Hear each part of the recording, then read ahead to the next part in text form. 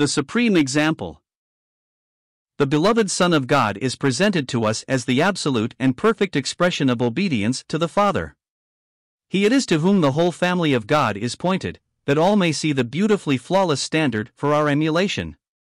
We read the very remarkable statement, though he were a son, yet learned he obedience, Hebrews 5 verse 8.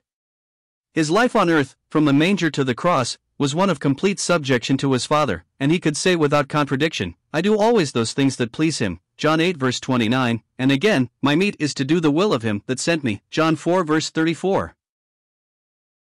Twice from the opened heavens did the Father bear witness of his Son, first, at the close of his private life in Nazareth, and later on the Mount of Transfiguration in the midst of his public ministry, this is my beloved Son in whom I am well pleased, Matt 3:17, 17-5. At the end of his testimony our Lord could say with perfect truth, I have glorified thee on the earth. I have finished the work which thou gavest me to do, John 17 verse 4. His obedience was unto death, even the death of the cross, Phil 2:8. To the followers of his steps comes the admonition, be thou faithful unto death, Revelation 2 verse 10.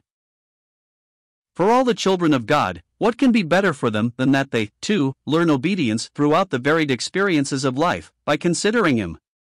We shall not reach the same standard of excellence as the Master, for in this also he must have the preeminence, Colossians 1 verse 18, yet we may so live as rightly to merit the term obedient children, and so give pleasure to the heart of our Father in heaven.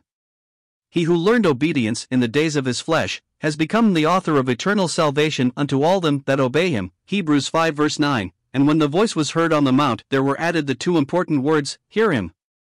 He who perfectly obeyed commands our obedience, as he is our Lord, but it is the obedience of love. He that hath my commandments, and keepeth them, he it is that loveth me, John 14 verse 21.